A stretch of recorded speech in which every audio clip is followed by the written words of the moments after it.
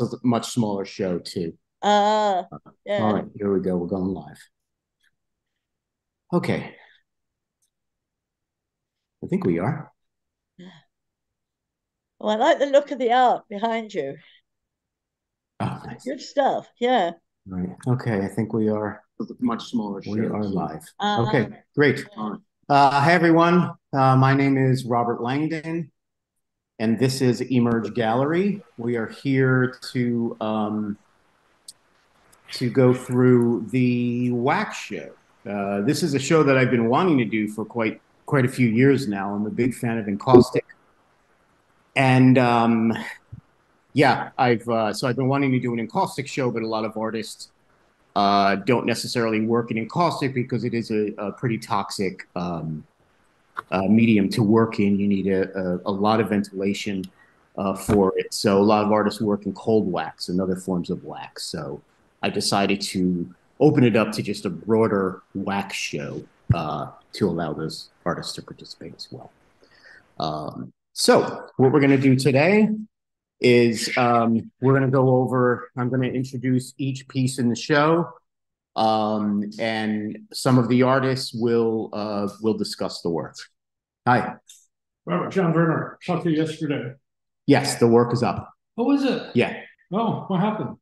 I don't know. It was up this morning. Oh, okay. So, like I said, I'm right in the middle of a virtual show. Okay. So I can't really talk, but yes, I'm sorry. I was going to give you a call. I've just been running around. Okay, that's okay. Great. Okay, you got it, John. Yeah, they're up. They're both up.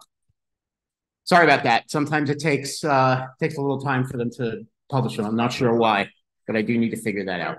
All right, you too. Okay, so back to you. Yeah, so this is the wax show. Let me show you the gallery. You can get a little visual. About 35 artists in the show, all working, as I said, with wax in different ways. Encaustic work, cold wax, beeswax, wax paper in one case.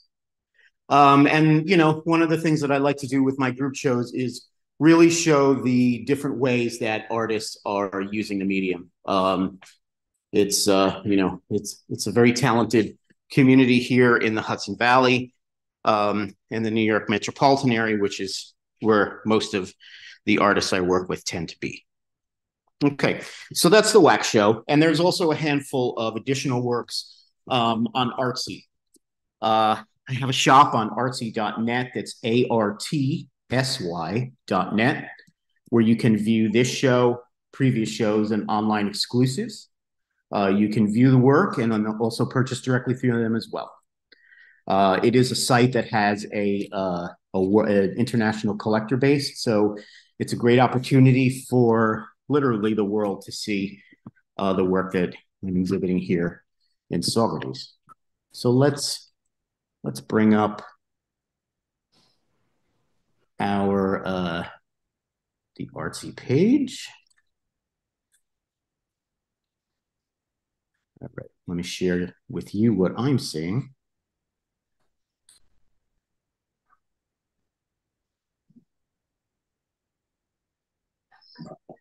Oh. Hold on. Why am I not seeing it here now?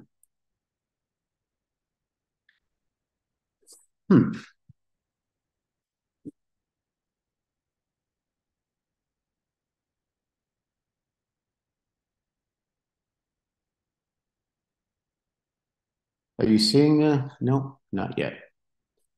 Sorry, folks, for some reason, my settings are asking me to do something different. Technical difficulties. Thanks for hanging in there. Okay.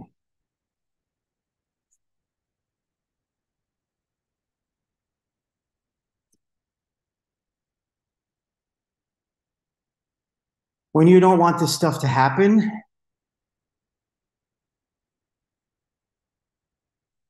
it does. Okay. So let's see if you're seeing what I'm seeing here. All right, let's try this one more time. Okay, here we go. Great. So What you're seeing is the artsy page. This is my homepage. Usually right up front are the different shows that I have going. Like I said, there's usually one at the gallery, and then there's some online exclusives as well. So right over here, this is called Snap. It's cell phone photography, and this is an online show. This is a one-person show, Lowell Barr, Playing in the Dark. I did a solo show for Lowell a few years ago at the gallery. It was very popular, so I decided to put it online. Another solo show of a wonderful celebrities artist named Faye Wood. And then we've got the Wax Show, which is what we're looking at now. So when you get here, you just click on the show. You'll see some visuals of the gallery, how it's set up here. And then right underneath, you'll see a viewing room. It's a real user-friendly way of looking at the show. So if you click on the viewing room, it will give you a little information about the works. And then you can view each of the works all on one page with information provided from the artist statements and whatnot about each. The other way to do this is to just go the standard way, and you'll see each of the works listed individually, but you would need to click on each piece to see the additional information for each. So that's the way we're going to do this. So our first artist is Robin Adler. This is this first piece is called Anchored. It's encaustic on wood. It's 8 by 10. There's a lot of intensity with vibrant shapes, movements, and graphic markings, but the embedded shapes in the right corner appear still and calm. This stillness and calm represents a goal for Robin of remaining anchored internally, even when there is intense and chaotic energy around her. Oh, I'm sorry. I read the wrong one. This is Anchored, which I just read for. The second one is called Of a Sunday. This is encaustic on wood as well. This is 10 by 10. The title of a Sunday references the process of creating art with wax. Encaustic is a new art form for Robin, and she's excited to be experimenting with such a dynamic medium. Even though it has her signature expressive painting style, which it does, the soft movements of the wax, the gentle and slow pace of working with the wax and pigment put her in a mind of Sunday afternoon, hence the title Of a Sunday. Next artist is by Lowell Barr. This is called Hungry Pirate. This is an assemblage with all encaustic. It's 8 by 8. And as Lowell has a wickedly dark sense of humor. If you are drawn to that, I would definitely encourage you to go see her show on Artsy, which we just had a look at, called Playing in the Dark. I have two pieces by Michelle Card. This first piece is called The Dance. The Dance is oils, cold wax, oil paint, and pen on wood. It's 11 by 14. It's a brand new piece from this year. Her mood while painting this was the feeling of freedom. The goal was to openly enjoy every stroke. Over the past year, she has enjoyed the challenge of working with oils mixed with cold wax. She finds that the best way of using the medium is by using anything but a paintbrush, which a number of artists tend to do in this show, as you'll see. Also, landscapes and abstracts are, for her, the most successful paintings. Okay. The next piece by Michelle is a landscape, as we had just mentioned. This is called By the Sea. This has oils, cold wax, oil pastels, and it's on canvas. It's 11 by 14, again, 2023, a new piece. Wandering Island Beach State Park, which is in New Jersey. She's looking for an isolated spot to enjoy the serenity of nature. Over the past year, she has enjoyed the challenges of working with oils mixed with cold wax that she finds the best way of using the medium is by using anything but a paintbrush. We have two pieces by, Lowell, did I miss you? Did you come in? No, I'm sorry. Okay, so we have two pieces by Anna Cinquemani, and I'm hoping I'm pronouncing that right. Anna is an artist that lives in Red Hook, New York, on the other side of the river. This first piece is called School 2, A Fish Story. It's encaustic on plywood. It's 24 by 24. The result of time spent at an encaustic workshop at R&F Handmade Paints in Kingston. Just want to point out, if you are an encaustic artist or are interested in doing encaustic work, I highly encourage you to get in touch with R&F. They are the manufacturers of encaustic. They're right here in Kingston. They have a wonderful workshop, everything you need to work with encaustic. So this came, as I said, from a workshop. Robert, just FYI, they're not doing workshops at the Kingston location anymore.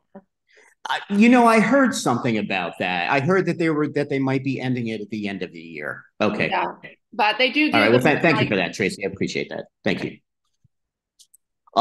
So if you want to do one of their workshops, which I have been wanting to do, I guess I got to get there before the end of the year to do it. But they are the folks that do the encaustic. So if you want to try it on your own, if you have the ventilation, definitely make a visit over to R&F, and they can hook you up with whatever you need to get going. So Anna's approached the painting process through a series of steps. The end result is a counterbalance of color, texture, and contrast. This is the second piece from Anna, called Rainy Days and Mondays. She finds herself setting boundaries and creating safe zones, resulting in a work which conveys space or tension, or a bit of both. Two pieces by Ellen Crimmins. Both of these works are watercolor coated in wax. And I mean, the coating in wax really brings out a real beautiful quality to the watercolor that you wouldn't normally see, just on watercolor paper. So this first one is called Innisfree White. As I said, it's watercolor waxed. It's 10.5 by 13.5. The second piece is called Pear, obviously. That's watercolor waxed as well, 9.5 by 7.5. And Ellen is an artist living in Salt Point, New York. Have a wonderful piece by Shelley Davis. Shelley is a really prolific artist here in a little hamlet of Saugerties called Malvern on the Hudson. I'm always thrilled to have Shelley's work in my shows. She's always up to the challenge of creating whatever theme I put out there, which is one of my goals, to get artists excited and creating. This one is called Orter. I'm going to go back just a little bit, and it is an homage to her dog Hina, who she unfortunately lost this year. But there are a few different visuals that I wanted to have a look at, a couple different angles. It is an assemblage piece. Come on. There's that arrow. Here we go. Okay. So this is the full piece. A little bit of close-ups on the wax component, and then a side view. So that's Shelley Davis. Kerry. Two pieces by Kerry Dayton. Kerry, are you here? I did. I saw you come in. Hi. Hi. How are you? Let me bring you up. Okay. Give you the spotlight. And all right, we've got two pieces by Kerry. This first one is called Summer Schemes, and then the second part. Wait, hold on. Deliberate Imperfection is the first. This is Summer Schemes. Okay. Correct. So please take it away. Welcome. Okay. I'm a multidisciplinary artist, and I live in Albany, New York. I paint in oil and cold wax medium, but I've also ventured into some art activism and installation work on some passion projects that I've been working on based on human trafficking and the displacement of the people of Ukraine. But for my painting practice, I am inspired by nature. Deliberate imperfection is really based on the golden rule in the Fibonacci sequence. And part of why I was inspired to create this piece is because I read an article about Navajo rug weavers and how they would weave a small imperfection along the borders of the rug so that their spirit could escape. They call it a spirit line. And I took this idea and blended it with the idea of the Fibonacci sequence, which is known as the perfect ratio, and creating a piece that is imperfect because it does have like a spirit line where my soul, so to speak, could escape.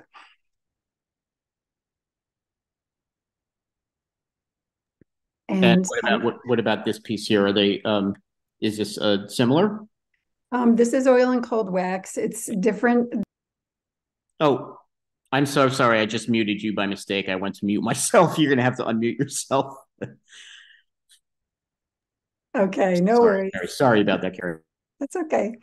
So Summer Schemes is oil and cold wax, but it is not part of the other series that I am working on that Deliberate Imperfection is in. This one is really just playing with color and showing the vibrancy of summer and doing it through something that's completely non-objective, just the colors and emotions.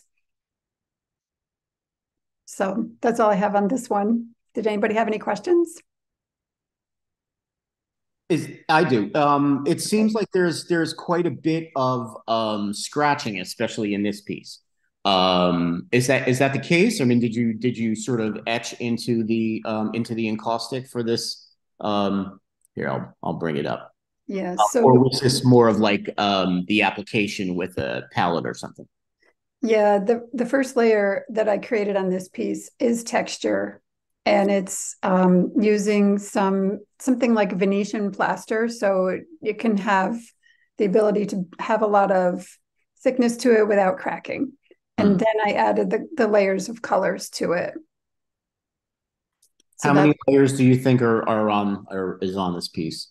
There's probably, well, I want to say there's probably about 7 layers of color on this one.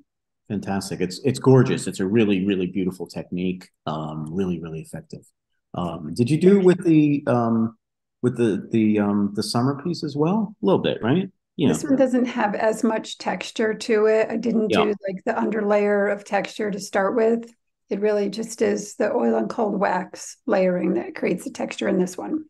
Yeah, this one I haven't seen in person, unfortunately. There's with the show, there's, as I said, there's some work in the gallery and then some additional works on Artsy. If I had more walls, I would certainly have more in. These are gorgeous. Just what I was looking for. And I really, really, I'm glad that you're part of the show, Kerry. And thanks so much. Thank you. Thanks for joining us. Sure. Okay. Denise Giardulo. 2 pieces from Denise.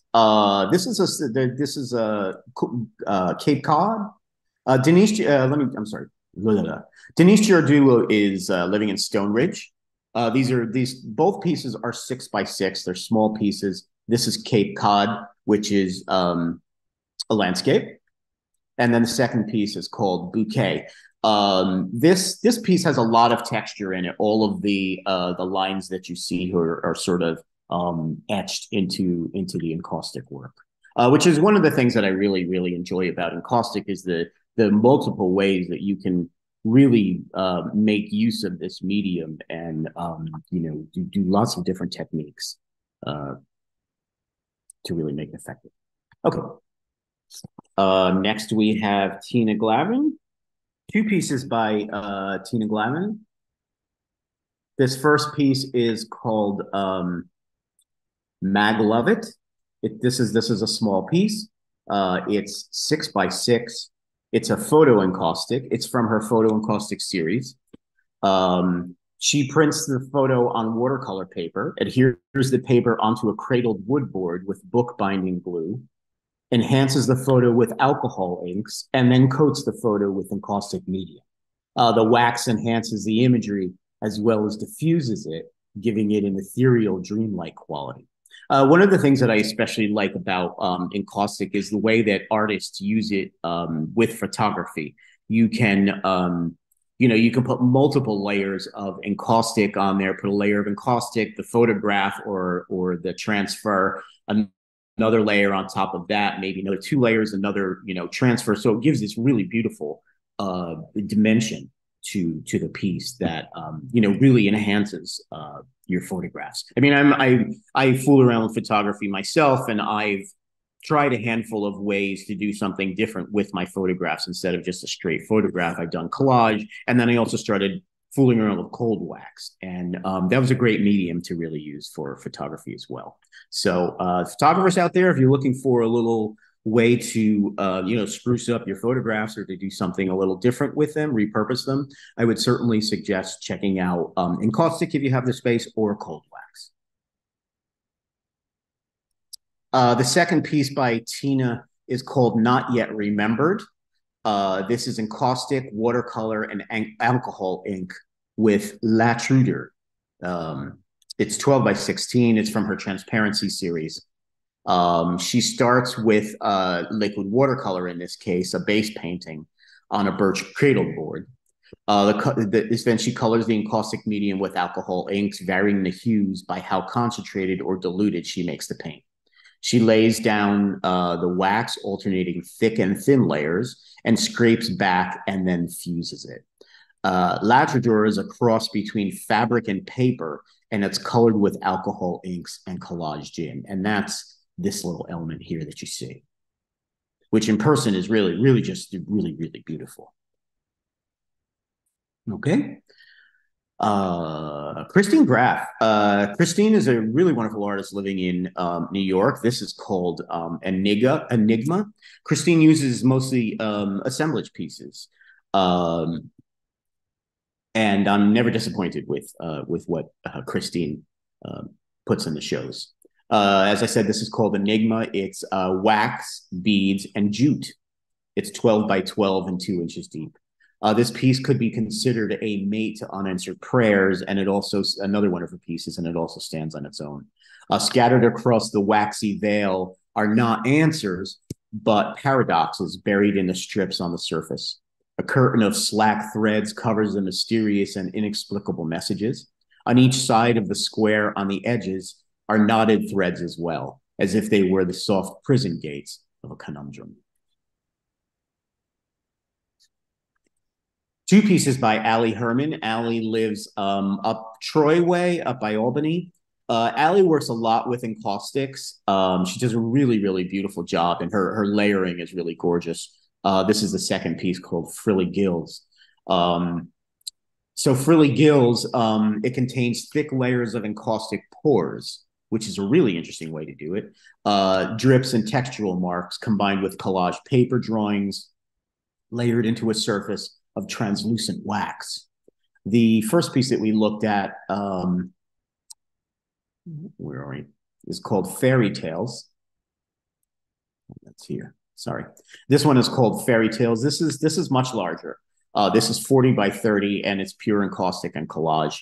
The work contains, again, thick layers of encaustic pores, drips, and textural marks. We have a beautiful abstract piece by, hold on one sec. Where are you, Martha? Oh, got to go back one sec. We have a beautiful piece by Martha Hill. Here we go. Martha's piece is called Wandering. This is oil, cold wax, and pencil on paper. It's a small piece, 6 by 6. She titled this painting Wandering because it feels like the marks wander across the page, and it reminds her of wandering across a field of meadows. It was interesting to experiment with cold wax and an oil paint. The wax speeds up the drying process of paint. So as she came back to the painting each day, she was able to build up texture and incise lines by working into the drying layers with the palette knife. This is very, this is totally Martha's style of work. She does some really, really beautiful abstract works. A lot of them, mostly paint.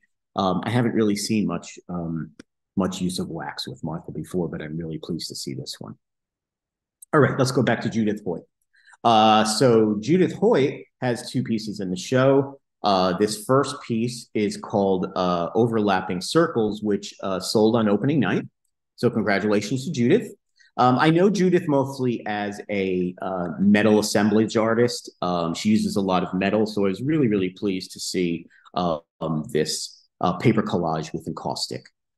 It's a smaller piece. It's 11 by 10.5.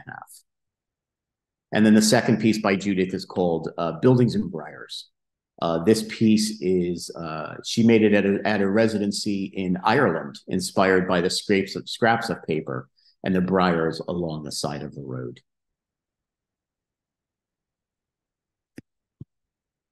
Okay. Judith Hugentobler. I'm hoping I'm pronouncing that right. Judith, if you're watching and I didn't pronounce that right, my apologies. Judith lives in New York, New York. This is called Ghost Floral. It's a really, really beautiful haunting piece. It's encaustic, pigment, and a digital photograph on paper. It's 9.5 by 9 3/4. The photograph with floral patterns was collaged in Photoshop. A color print became the foundation for painting with pigments and encaustic to create layers. The washes of pigment have combined with the wax. The coloration and translucency is random as the process is both additive and subtractive. It's a really, really beautiful piece. I like you can see some scratchings in here as well. Really wonderful encaustic artist in New Jersey, Linda Ippolito. This first piece is called Fields of Reflection. The second piece is called Before the Rain. Fields of Reflections is encaustic. That's this first piece.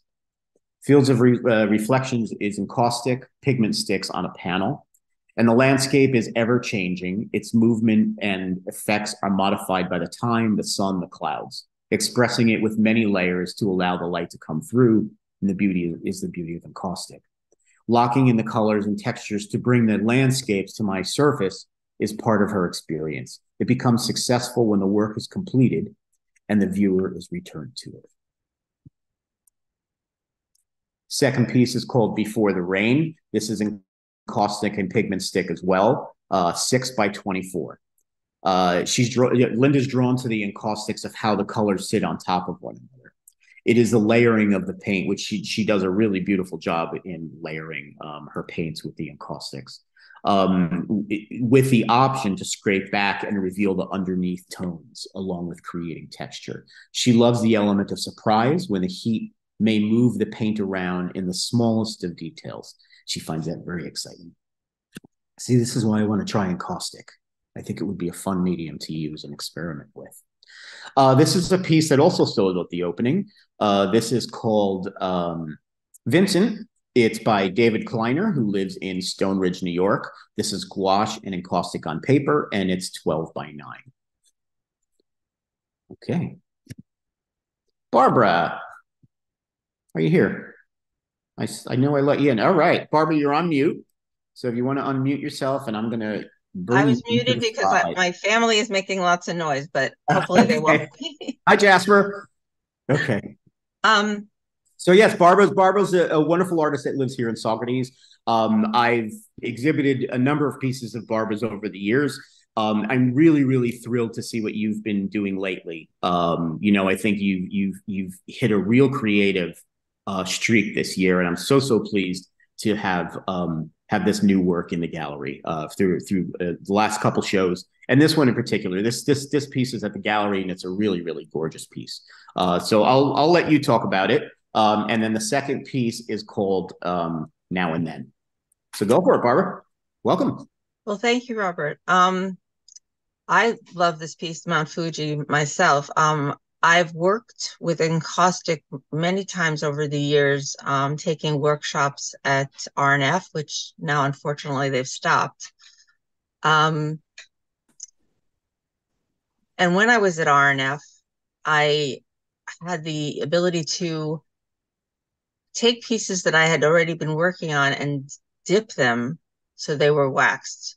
So what the pieces that I'm exhibiting now are multimedia collages, mixed media collages that are using pieces that were dipped previously, and plus many other pieces as well. Barbara, let me ask, the wax is up top here, is that right? Actually, all of it's waxed. I shouldn't say all of it. Okay. Much of it. The top is waxed. Yeah. The mountain is waxed. Right. I know this top is a much thicker coat, which Right, in addition to the wax, I used glaze. Oh, I used glaze and glue very thickly. Oh, nice. Nice So, effect. yeah, so thank you. So this piece is definitely very multimedia. I found water soluble glaze that I've been working with now, which is so much easier than the oil base that I was used to be using. So and putting layers and layers of it to get the impression I want. I was working with a picture of actual Mount Fuji, trying to get it to look a little bit like that, but it's definitely much more, it's more abstract. And the flowers on the side, the snow, I'm trying to think what those are called. I wanted to show what it looks like at various times of the season there with these blossoms. And on this side, the other side is more of an abstract look at what, flowers might look like.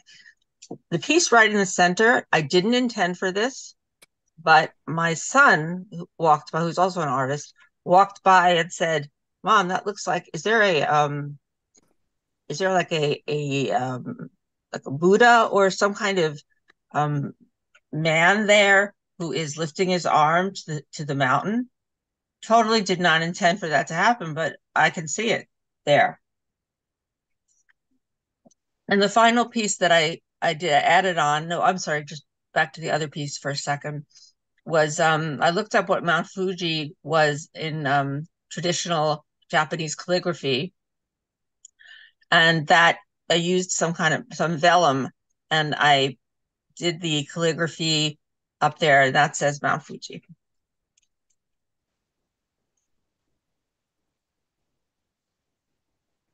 This piece for me is kind of emotional because it's based on pieces I've done in the past, but now have become waxed. As like I said, when I was at RNF, I took many of my pieces, and this piece with the eyes that are looking at you is from a collage that I did and sold many years ago, but I still have the image. So that was doused in wax, and this has always been a bride to me. And as I'm aging, the bride is not really where I'm at. And the piece on top of it that's why it's called Then and Now. So this is the bride. And then on top of it is the same person, but with long gray hair and standing on a balcony, kind of looking out. And there are flowers in there. So that also had some gel, had ink, different kinds of media put in to give it more life. These are really beautiful, Barbara. Like I said, I'm really, really pleased to see, what you've been doing lately, and keep going. I mean, if this is what you're coming out with, keep it coming. All right, great. Thank you, Barbara. Always a pleasure. Okay. Next, I have a piece by Yvette Lewis. This is called Secrets. This is a small piece. It's encaustic on board. Yvette is an artist living here in Saugerties. I didn't really, to be honest, know that Yvette did encaustics, but I was really, really pleased to see this piece from her. And direct from Vermont is by way of Woodstock, by way of England, is Linda Lynton. Hi, Linda. Hi there. Yeah. I certainly recognize this piece or this view. Oh, right. Yes. You. We have a second piece. Yeah. And this actually was a sunrise. Well, this one is the Taconic Mountains in southern Vermont, near where I now live. And it was actually a December morning. You see from the colors. And I haven't used cold wax very often, but I started getting back into cold wax last year, and I intend to continue. It's a very different look and a different feel to normal oil paints, which I use, and I normally do pretty, I suppose, conservative landscapes using oil, but linseed oil as the medium. So cold wax is a bit of a departure, and I like cold wax because you can really convey a mood with it. I think that's what. And these are small pieces that were done very quickly. They're both essentially plein air. And this one actually was done in Woodstock. Sunrise. The sunrise in Woodstock. When you use your cold wax, do you mix it with the pigment or yeah, okay. I do. Yeah. Okay. All right. I mix it with the pigment. Yeah. And it's a totally different feel. And I think it's a nice plein air medium if you just want to present mood as opposed to more detail. Right. And of course, it was also fun doing triptychs because you have to make two discrete paintings, but at the same time, you want them to go together. Yeah, and I did want to point out that on the sides, the sides are painted as well. Oh yeah, always. I can't not paint the sides. I just have to. It's just me. Even though the two canvases connect, this little portion on the side continues on the side. Yeah. I have to. I thought this is the view from your home, no? It's actually not a view from my home. It's not. It's close. Close, over in Manchester. Yeah, over in Manchester. Yeah. Fantastic. Yeah. Always a pleasure, Linda. All right. Yeah. Great to see you. Great. Good to see you. Yeah, and good watching all this great work. Oh, thank you. Thanks. Yeah. See you again soon. Right. Yeah. Up in your hood. Oh, yeah. All right. Okay, next are two pieces from Carol Manganata. Carol is an artist living in Seaside Heights, New Jersey. This is called Parasol Finery. It is purely encaustic. There's some mixed media in here as well. The little cocktail umbrella, but most of it is encaustic and some collage. It's 15 by 11. Both of these pieces, this piece here and then the second piece, which is called Scarlet Tresses, both of these pieces are based on pastel life drawings with collage and encaustic. Sometimes she thinks nature uses her as a conduit to capture its wonders on paper and canvas. She seeks to interpret and push nature's color and light with paint outside in the tradition of plein air paintings, and in the studio as a figurative artist. These mixed media works are based on pastel drawings with encaustic, as I said.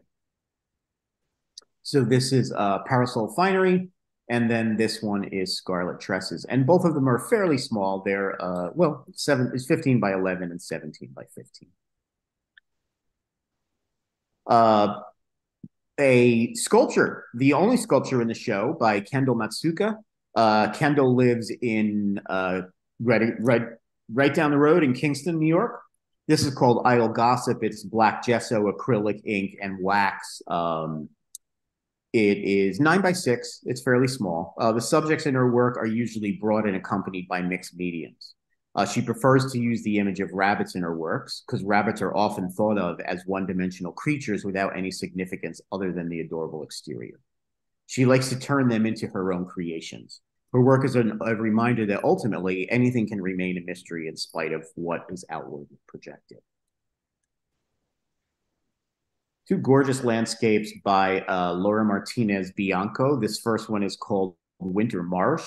The second piece is called After the Snow. Both are encaustic on board, and they're both really, really interesting sizes. Which one is this? This is Winter Marsh. So for both of these pieces, both of them, as I said, are encaustic on board. This first piece, Winter Marsh, is 6 by 18. The second piece is 12 by 20. For both of these pieces, Laura is drawn to landscapes, capturing and preserving the views with pigment and wax. She's been working on site as a plein air pastel painter for over 20 years. She's inspired by the atmosphere, the colors in the space that surrounds her. When she ventures out to paint, she does not plan on completing a piece, but rather to interpret and learn from the location. Painting on site outdoors brings life to her paintings. Each plein air experience provides her with a study and underpainting, as it were, or a memory that is the inspiration for the encaustics. She loves the fluidity and spontaneity that happens when working with encaustics, melted beeswax and pigment. Encaustics allows her to simplify and work abstractly, starting with broad, quick strokes.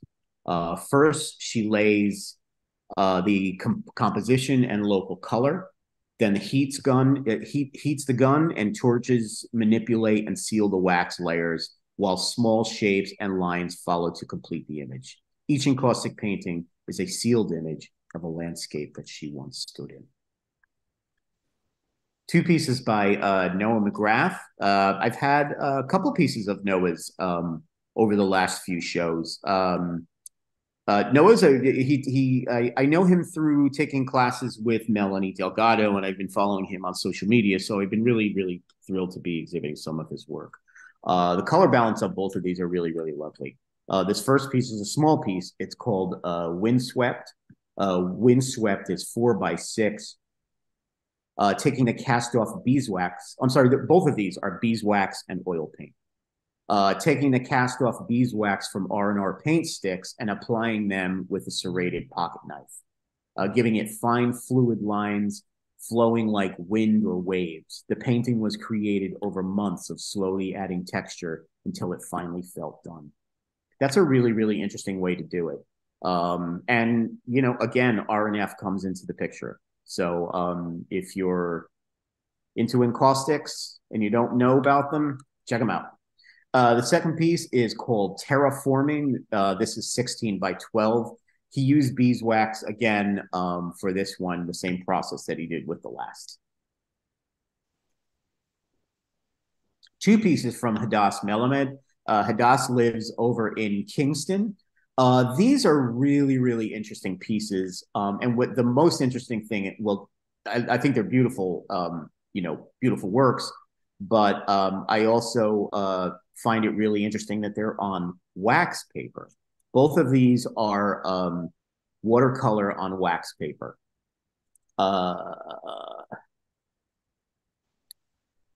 18 by 16. This piece here is called Fantasy One. It belongs to a series that emerged while living among the trees in Woodstock. Her artwork is an emotional documentation of what she sees around her. The final product may vary from a line of paper to a painted fruit or an abstract splash of color.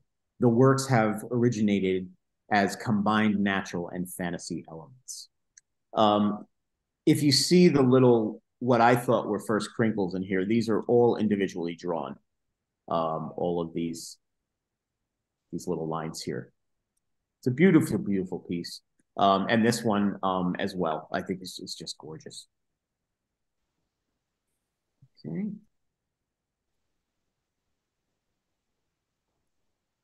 Two pieces from Wayne Montecalvo. This would have fit perfectly in my Linda Montano show last year, which was very, you know, very Catholic based. We did a reinterpretation of the Stations of the Cross here at the gallery, and this would have fit perfectly. Anyway, where are we? So this is Wayne Montecalvo. Wayne lives over in Kingston as well. This is called A Perfect Pair. It's encaustic, digital images, and acrylic painting. This one is the second piece is called Frito. And it's got each of the Lotteria cards in it, which is from Mexican origins. The second piece is called Frito. So with both pieces, he works with the image, process it, and a variety of materials in order to push the confines of art making to reinvent rather than reproduce an image. Allowing an idea to emerge organically through curiosity, he manipulates the materials to create unexpected results that distort and refine and define and redefine. He starts with something unexpected and ends up with something mysterious, aiming for singular or unique outcomes within a defined image. Taking a painterly approach gives him the option for discovery by welcoming chance occurrences to create a way to see familiar objects. All right, I'm going to close this down so you're going to see my big face. Okay, let's bring up this next set here. All right, Jerry Orter. Let's bring you up, Jerry. I see you. Okay, great. Jerry, I'm going to give you the spotlight. If you can just unmute yourself.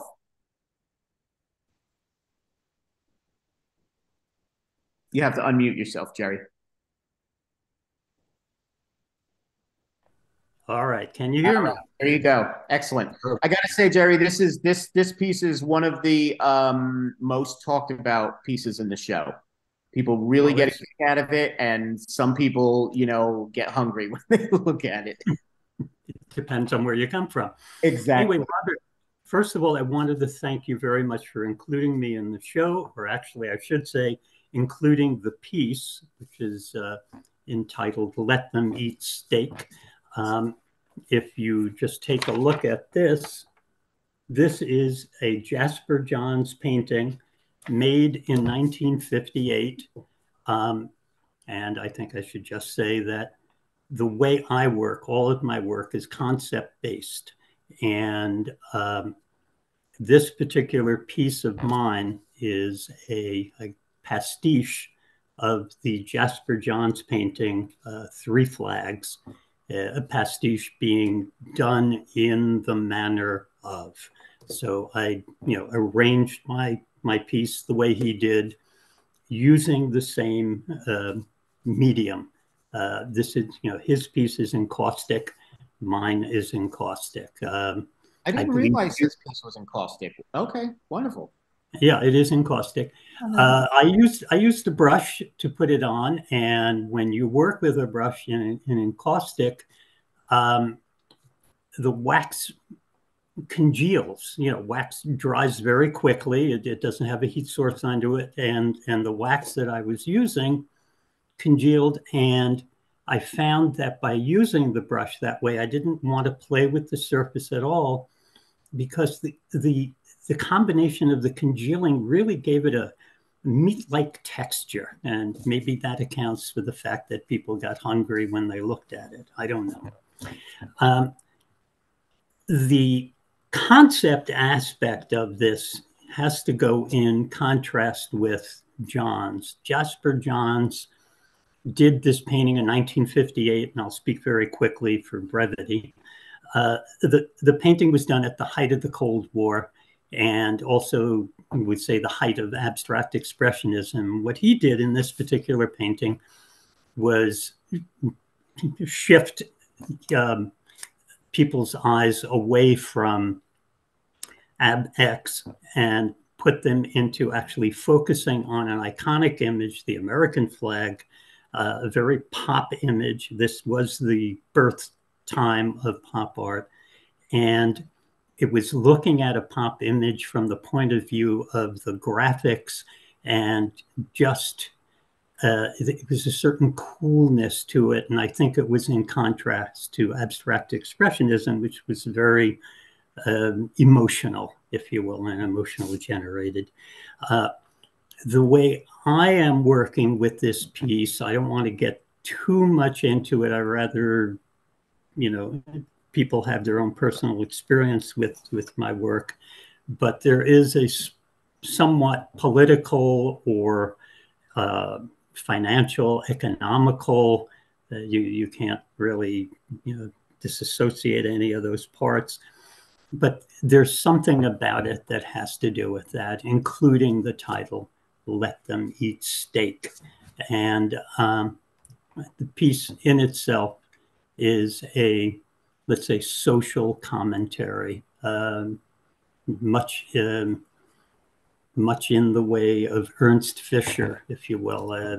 It was not so very long ago that I discovered this man, a writer, from, of all places, East Germany, and writing about art and shifting a view on art to an experience that I never had in art school. So it was, in a sense, eye-opening. I did not become a communist or Trotskyite or Leninist, but I had another view of art from reading his work.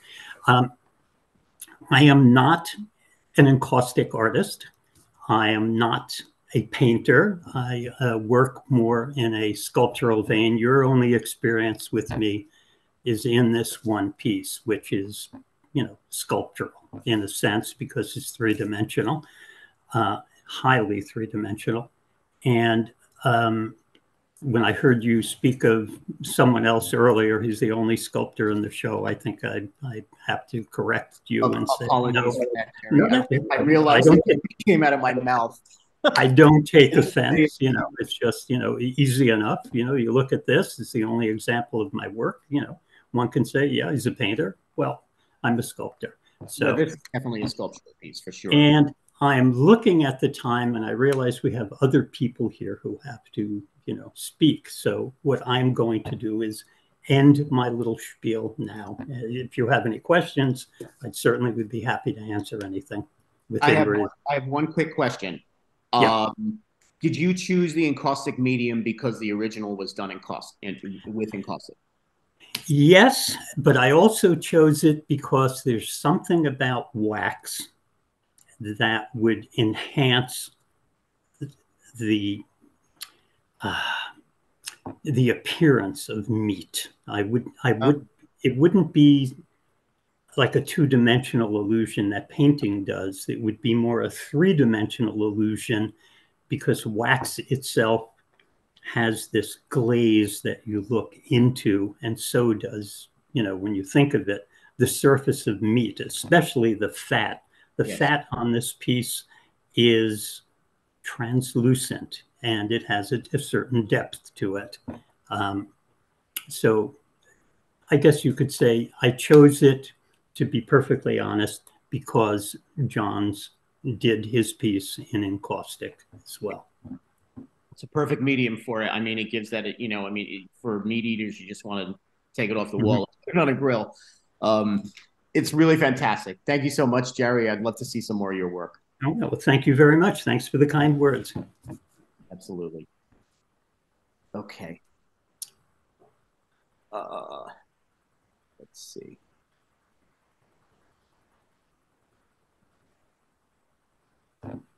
Sorry, technical difficulties. All right, great. Okay, so our next piece, two pieces actually, are by Linda Leo Palfreeman. This first piece is called Rocks. It's encaustic with some beeswax. It's 11 by 14. The second piece by Linda also is called Woods. You can really see the encaustic in this piece. Linda lives in Tivoli. Her newest passion is painting with encaustic paints, which is paint made with beeswax and pigment.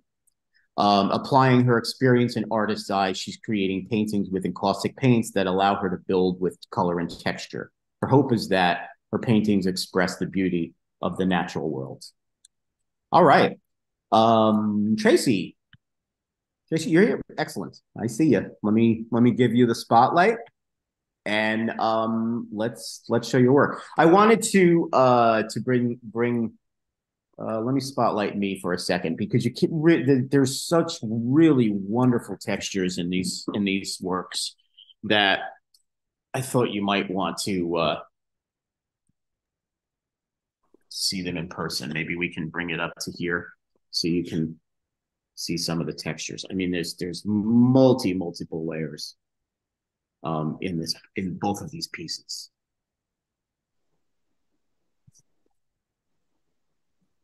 So, okay, let me bring that back up, share my screen with you again.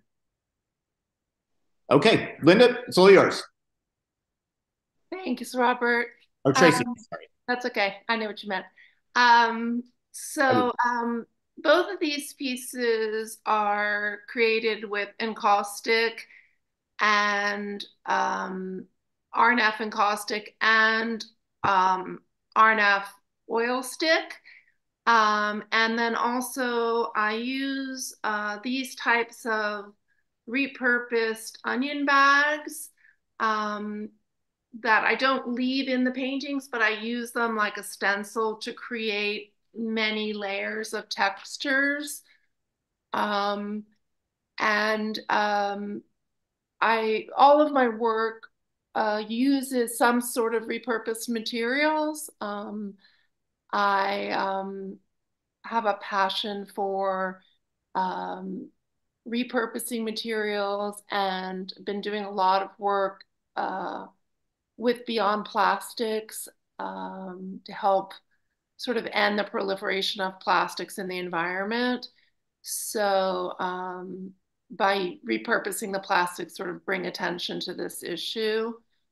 The interesting thing about the yellow piece is that I had it in a show during COVID. I live in Brooklyn and we normally do this big open studios with our squamists. And during COVID, we decided to do an art walk. So we used a whole bunch of empty buildings on Atlantic Avenue.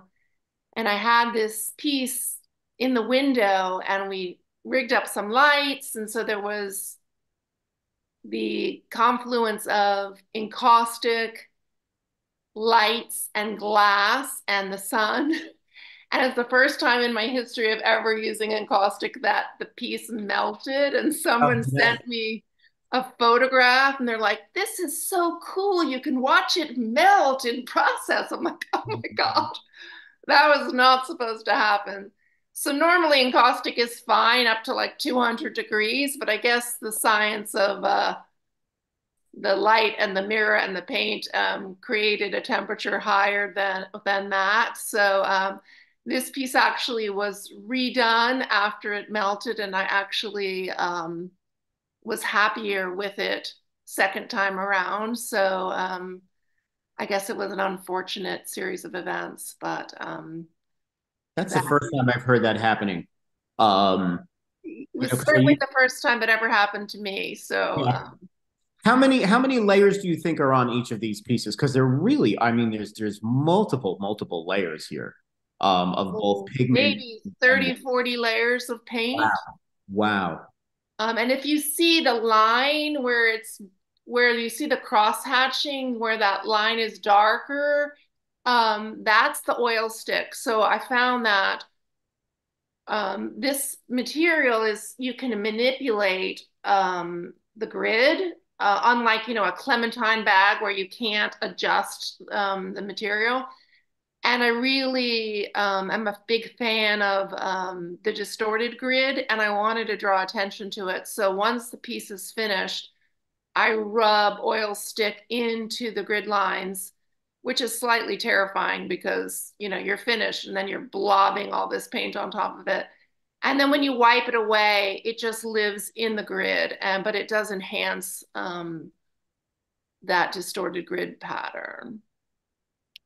Someone asking me a question. Let's see.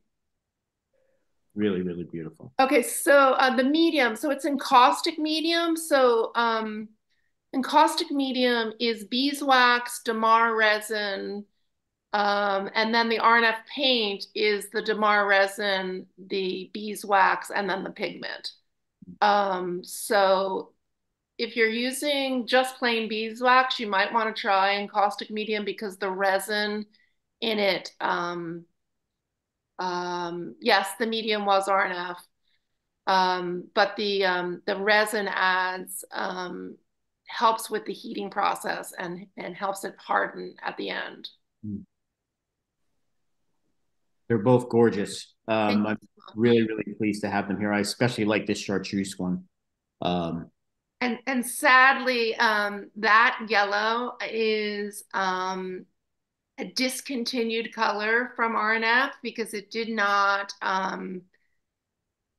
they had some issues with it with the stabilization. And so when I had to redo the paint, I was like on Etsy and all these places. So I think I bought up every last bit of this yellow and I adore it, and you can't get it anymore. So use it sparingly and well.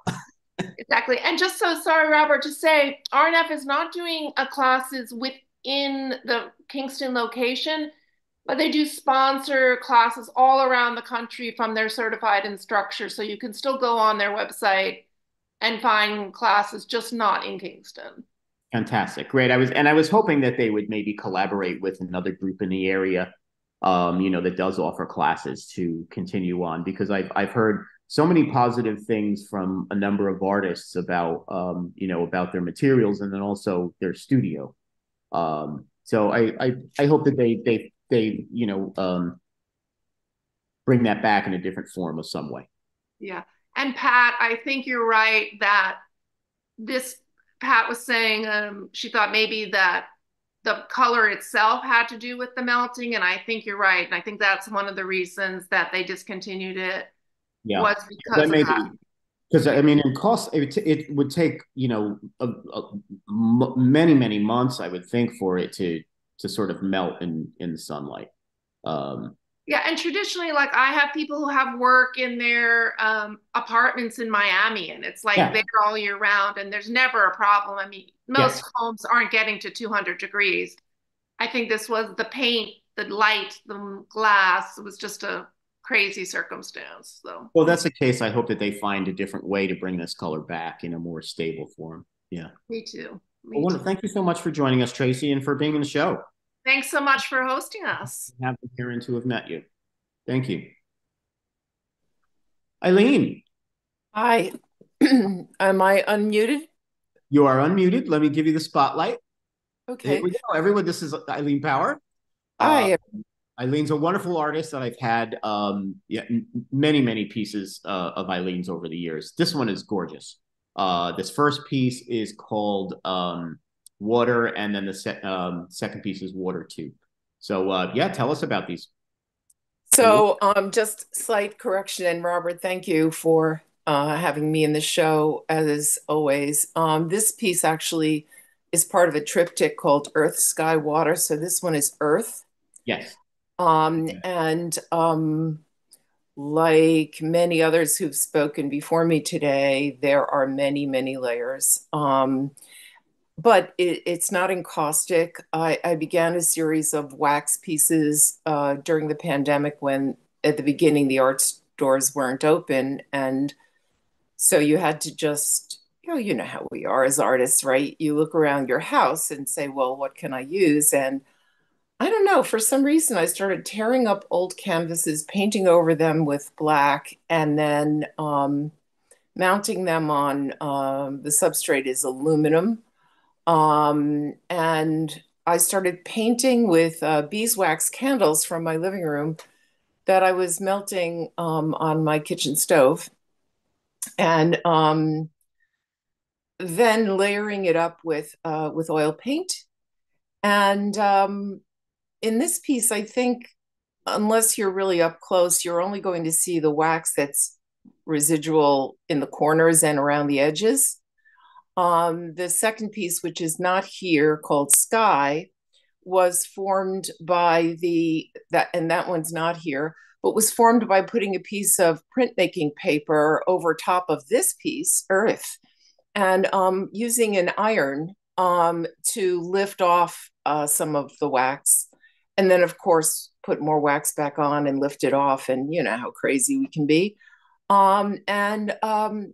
finally, and the piece that is called Sky is the printmaking paper that has the wax on it that appears to be, it looks as if they are clouds, and that's why it's called Sky. And these are each 38 by 20, and I couldn't really land this one until, again, looking around the studio, and I've done a whole series of things with paint rags. I took a piece of one of my paint rags and put it over top of this, and then drew that oil stick line beneath it, much like these megalithic figures that I saw when I was in the Orkney Islands. So this one, I think that piece of paint rag and the oil stick beneath it grounded it, so I called it Earth. The middle one, not here, is Sky, and the third one, Water, is again many layers of the same beeswax candles and oil paint, and there are even layers of paint rags beneath this that didn't quite land for me, and then I painted over everything and started again. But I love the pentimento that comes through on these layered pieces. And again, on the top there, that's a paint rag, and that's oil stick on the bottom. And beneath the oil stick and the other oil paint, you'll see another series of paint rags peeking through. Earth, Sky, and Water, a triptych really dedicated to, calling attention to what we are doing to our environment. I think, to keep it short and sweet, that's kind of what these are about. I did want to mention that you may not, it may not be visible online here, but both pieces are mounted on sheet metal.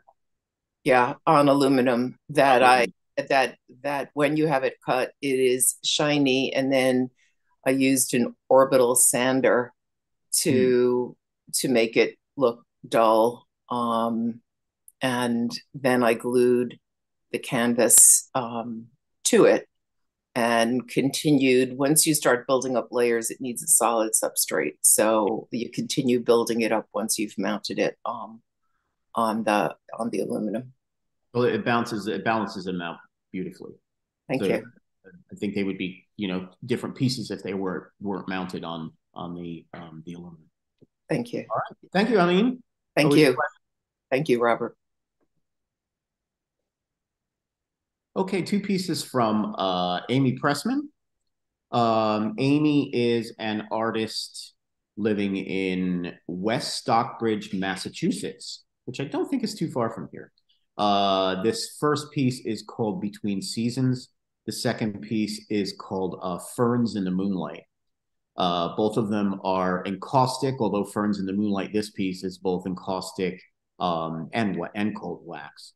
It was created by photographing a fern in the shadow against a bluestone background. It's printed on Kozo and mounted using encaustic medium. The color was added using oil sticks and cold wax. In the first piece, Between Seasons, the inspiration came from a branch and some birch bark that she collected while walking in the woods of her home. She picked up the branch and one day and saw the beautiful shadow that was cast in the studio. She photographed it and printed it, which became the basis for this piece and the beginning of a series of shadow photographs of natural elements collected in the nearby woods. It's Amy Pressman, I'm sorry. Two pieces by Yvonne Rojas Cowan. Both of them are called Mountain Skies. This first one, Mountain Skies 1, has been sold. Congratulations, Yvonne. And the second piece is Mountain Skies 2. Yvonne lives here in Saugerties. And both of them have cold wax mixed with oil, and she used a palette knife to put it on the canvas, creating some really, really beautiful texture on both pieces. Elizabeth, really pleased to have another piece by Elizabeth Shafer, a wonderful artist living here in Saugerties. Welcome, Elizabeth. Thank you, Robert. Thank you for having me. This is called "Women Waiting to Vote in Iran," and this is a topic that you have been exploring for a little bit now. Yes, I was very concerned really about how difficult it is for women to vote particularly in Muslim countries, and how brave they are to confront this and stand in long lines to vote. And I used the Hiromi paper in the background because I felt it sort of complemented the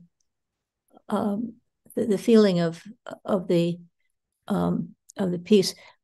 I don't usually like to work in with photographs. I would rather paint,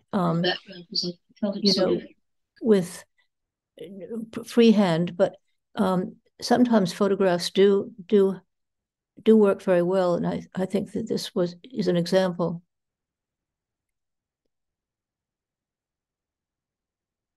Sorry, I was talking and I was muted. Is the encaustic on just the photograph or the entire piece, Elizabeth? On the whole piece. Whole piece. It's a photo transfer on encaustic board, and then I cut out pieces of the Hiromi paper. I think it's a Japanese paper, to sort of frame not literally frame, but to enclose the surrounding photo. And so I do want to go on and work more in, not from photos, but from, free form with encaustics. That's what I hope to get back to. So this is a series that you'll continue with? Perhaps. I mean, I have quite a few photographs from that time. It came from a time when I was reading the New York Times printed version. So that sort of, that was several years ago. I think it was 2017 or so. But there are a few photographers whose work I really like Henri-Cartier-Bresson, Auger, Sebastian Salgado. So I would tend to choose their photographs more than others, I think.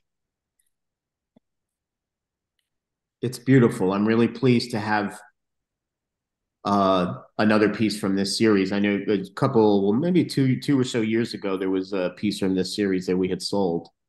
So I'm really pleased to have another one. The other piece had was you didn't have the Hiromi paper in the background, No. and it was a different photograph too. So this, I really like the how the dome over here really connects with the paper in the background. I think it's balanced really nicely. Thank you. And all of the line movements. Mm-hmm. Thank you so much, Elizabeth. And like to see some more of this for sure. Well. All right. Thank you. Thank you. Okay, Pat, I saw you come in. Did you want to talk a little bit about? Sure. I'll talk about this. All right, great. Let me find you here on my screen. I hear you. Here we go. Excellent. Okay, let me bring you into the spotlight.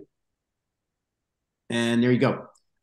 So this is the first piece called Delamar, is it called? I'm sorry. Costa della mia mente, which means the coast of my mind.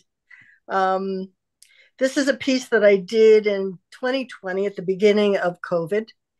And I had taken courses like others over at RNF. And interesting, in 2011 was my first class at RNF. And unfortunately that day, it snowed and the instructor was a no-show. So for many years, I self-taught how to work in encaustic. So 2020 was an opportunity for me to take the time and experiment and just blow it wide open how I wanted to deal with encaustic. This piece in particular is based on work done by a fellow named Ben Hecht. He does very large scale aerial pieces. And I was inspired by the work that I saw that he did, and did my miniature version because this is a 6x6 piece.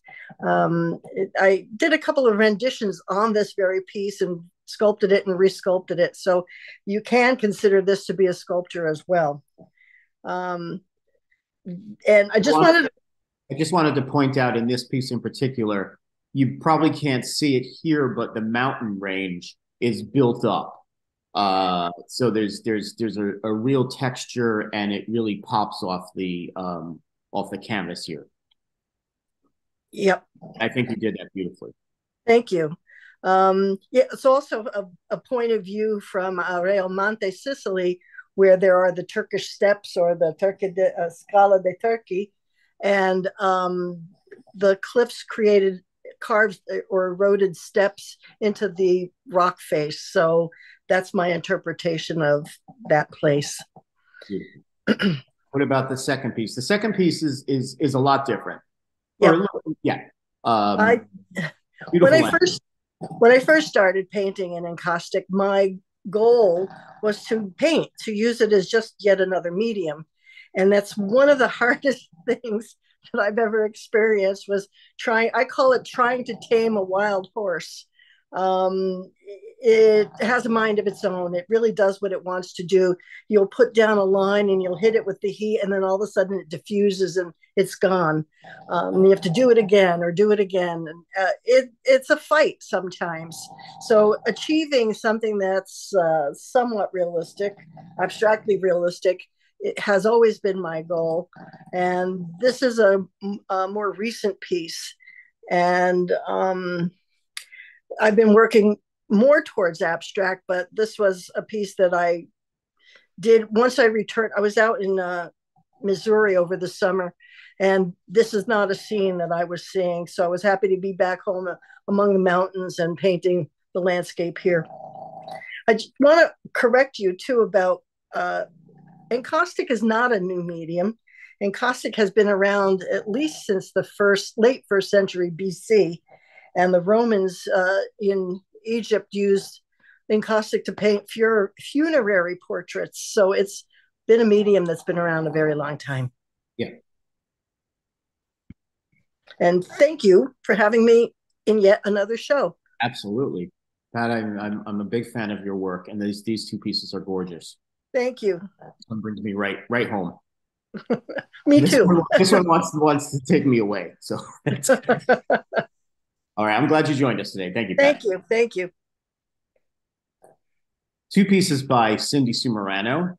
This is a triptych, and this is called In the Garden. It's collage with encaustic ink and oil, and Cindy uses a number of different layers here, and it looks like she has,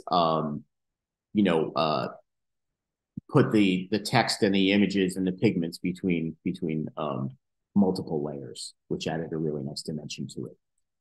So this is In the Garden. It's a piece comprised of 3 wood panels strung together with bead links. It was done at a time when her older daughters were coming into their independence and womanhood, venturing out into the world to face it on their own. And the second piece is called Conflicted. Conflicted is mixed media. It's collage with encaustic and oil stick on wood panel. It's a small piece. It's 8 by 8. Two pieces from Sandra Taylor. Sandra lives in Belmar, New Jersey. I used to work with Sandra when I ran a couple galleries in New Jersey, so I'm really pleased to have more of her work here. Unlike the others, this is cold wax, which I've used it once. I've never used encaustic, but I do hear that cold wax is a lot more user-friendly than encaustic. If any of the encaustic artists or cold wax artists here, want to chime in about that, please let me know. This first piece is called Escape. The second piece is called Beyond. They're both small, 8 by 8. Beyond is a recent loss, and art making helps her to process what has happened to her and reflects her curiosity about what is beyond planet Earth once we leave it. And the second piece, Escape, documents Sandy's present circumstances and emotional context of the past year. Art making is often her escape. And art can be healing, as we saw in last month's show, which was Art Equals Healing.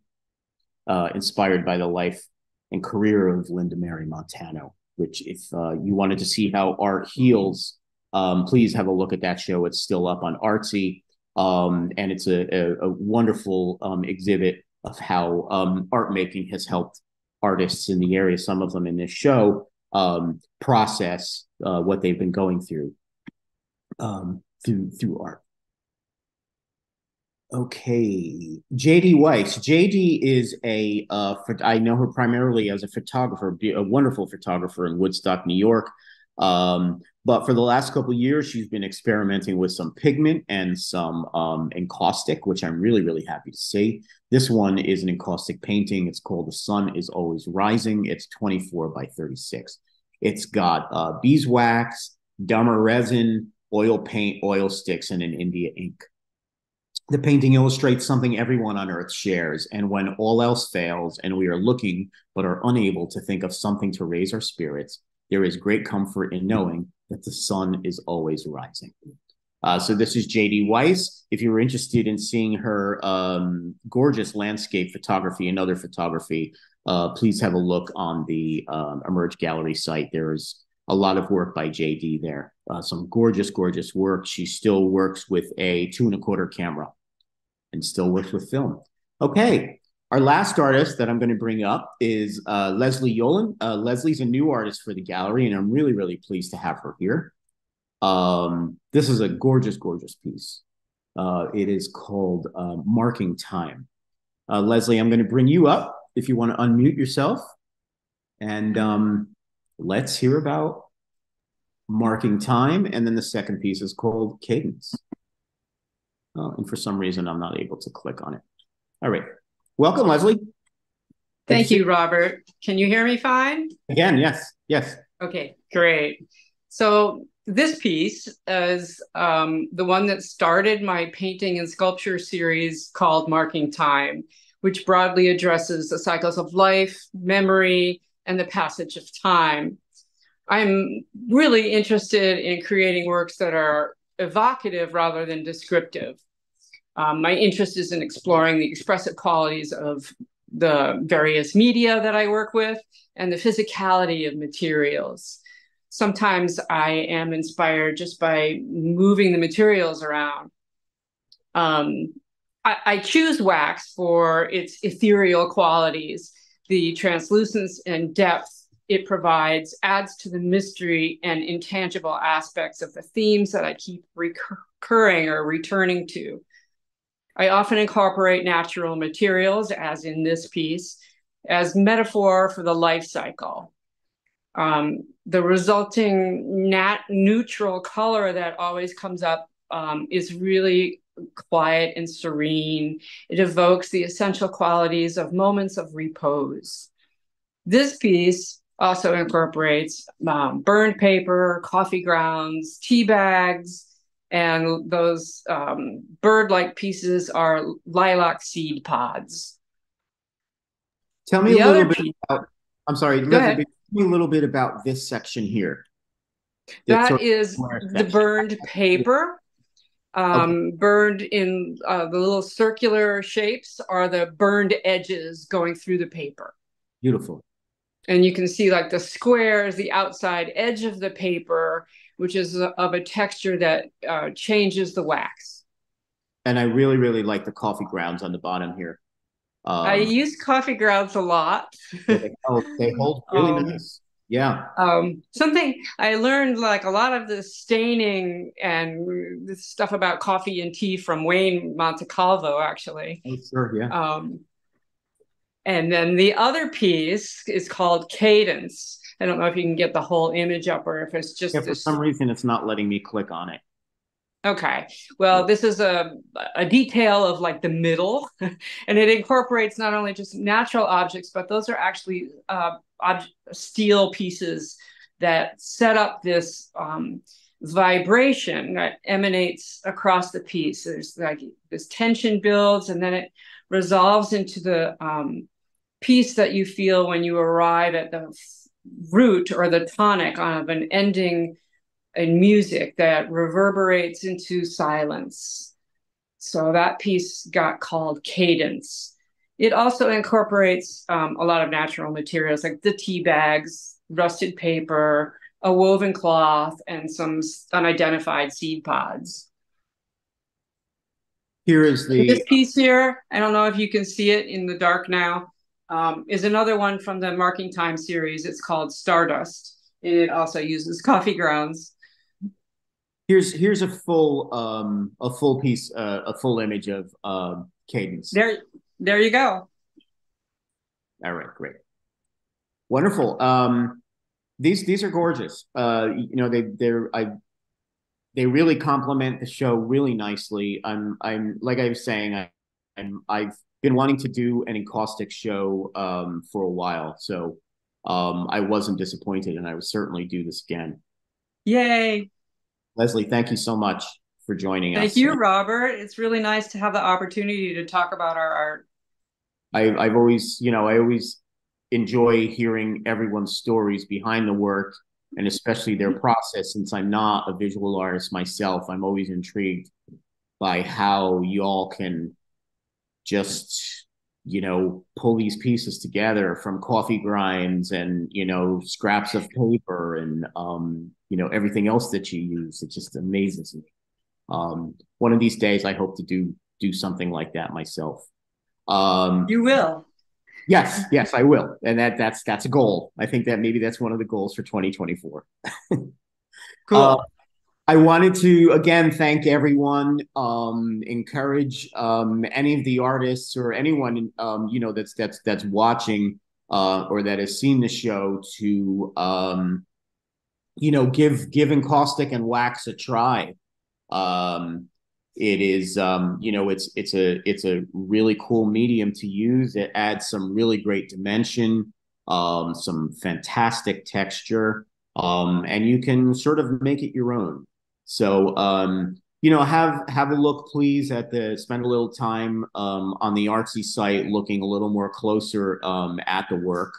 And again, at you know some of the other shows, as I mentioned, another online show just opened on Saturday. It's all cell phone photography, and you know some of them, a lot of them, you wouldn't even realize were from cell phones. I mean, we've come from you know such a long way now with the cameras on our phones that you know even people that normally would walk around with a real camera now use cell phone because the quality is you know so great, myself included. Although I do like taking out my camera every once in a while and get that you know that eye on with the camera and you know explore the world that way through the camera's eyes. All right, so that's our show. Thank you everyone for joining me and for you know telling us all about your work. And you know we'll see you next time. Thanks everyone. Have a wonderful holiday and enjoy the rest of the year. Happy New Year, everyone. You too, Robert. Thank you. Bye-bye. Bye now.